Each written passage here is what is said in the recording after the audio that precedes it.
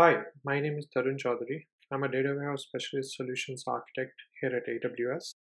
Customers across various industries rely on Amazon Redshift to run mission critical workloads involving sensitive data, such as personally identifiable information, because Amazon Redshift provides comprehensive security capabilities out of the box. In this demo, we'll be talking about a good use case of column level access control to secure the PII data. A finance department that has access to all the customer data, while a sales department that can only view and update market segment and account balance data. Let's see how it works. For this demo, we are using a SQL client and created a demo schema.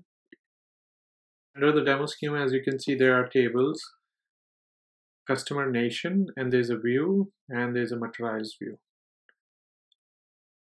The first thing that we need to do here is to create a user that we can test our column level access controls. So first user that we create is a finance user.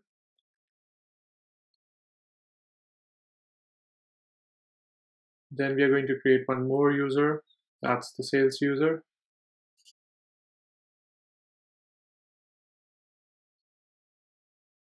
Once the users are created, we're going to provide a select and update permission to the finance user on the customer table. Once the permission is granted, for select, let's grant permission on the view to finance user again.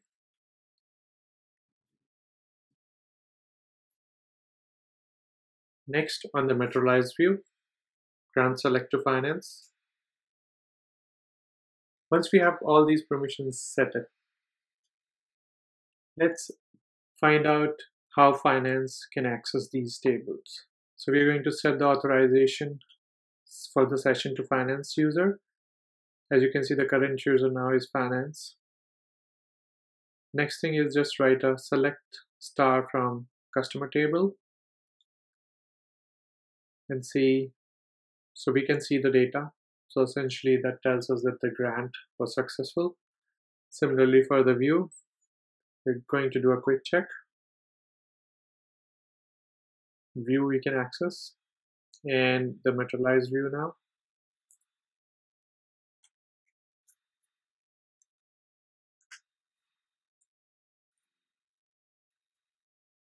So we do have access to all these tables and views that we just provide grant on to finance user. Next, just try out the update statement, because we did provide the update grant as well.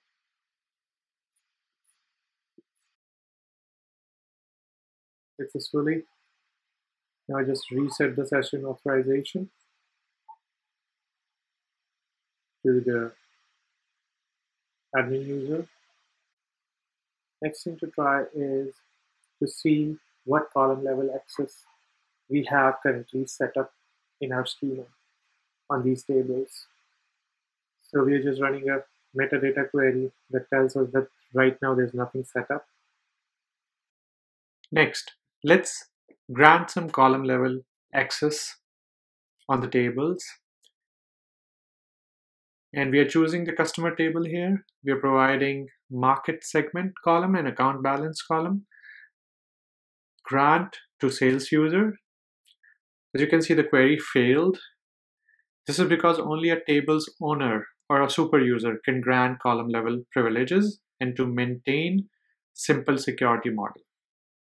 Next, we're going to run a query or a grant permission without the grant option, and as you can see, it ran successfully. The customer table columns, market segment, and account balance have access to sales user now. Similarly for the view, both the columns have access now to the sales user, and for the materialized view as well. So both the columns can be accessed by sales user. Next, let's see the metadata again. And as you can see, there are grants on these columns to the sales user. Next, we are going to try some SQL statements to test the permissions that we have granted on the columns of customer table. So we just set the session authorization to sales user. As you can see, the current user is sales now. So we're going to write some select statements that will select star from the tables, views, and the materialized view. Since we gave the permission for sales user only to 2 columns, you would see a permission denied message when we run the query on the table, view, and the materialized view as well.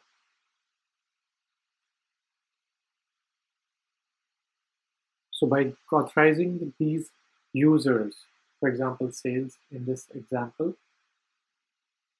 we are just authorizing permission on columns, not the entire tables. And that's the idea of running those select star queries.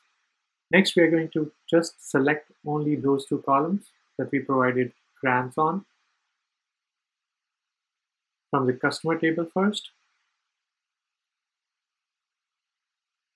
And you'll see the query returned with the values in these 2 columns.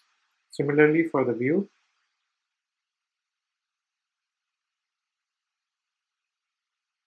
and the materialized view.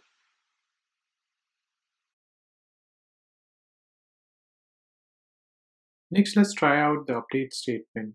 Since we have provided sales user access to the account balance and market segment table, you would see that we can update those values if we have provided both the columns in the update statement. On the other hand, if we try out an update statement with updating the account balance table, which we have access on, but in the where clause, a nation ID column, which we don't have access on, the statement would fail with the permission denied error. Next, let's just try out resetting the session to the admin user, and we'll revoke some of the permissions that we grant on the market segment column to the sales user. So now the sales user doesn't have access to the market segment column. And now we're going to set the sales authorization for the session. As you can see, the current user now is going to be sales. So this session is for user sales. We're going to try a select query after the revoke statement. And as you can see, there's permission denied because we have revoked the market segment column permission from the user. But the account balance column should still be able to show results, as you can see it is.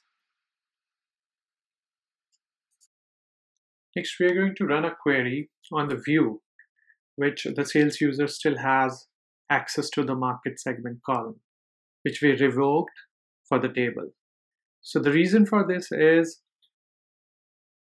views execute with the permission of the view owner. So it will still continue to work as long as the view's owner still has column or table level privileges on the base tables used by the view. To prevent unauthorized access of the sensitive data, the column level privileges for the user sales should be revoked from the view as well. Next, let's just reset the session to the admin user. Once we set the authorization to the admin user, as you can see, select current user is admin user. We're going to revoke the permissions from sales users on all the customer tables, materialized views, and the view as well. Once the permissions are revoked, I'm going to run a select query on all of these tables and views to see if I'm still able to run query and select the information that we provided permissions in the previous session.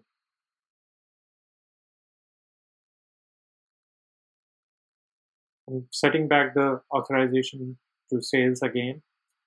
Now the current user is sales. This session is authorized to run as sales user.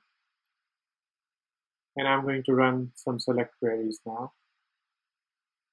So let's just first select from the customer table the market segment and the account balance, which we earlier provided access to from the view as well. As you can see, all these permissions are denied because we have revoked the permission on these tables and views by using the revoke statement. And this concludes our demo. Thanks for watching the video.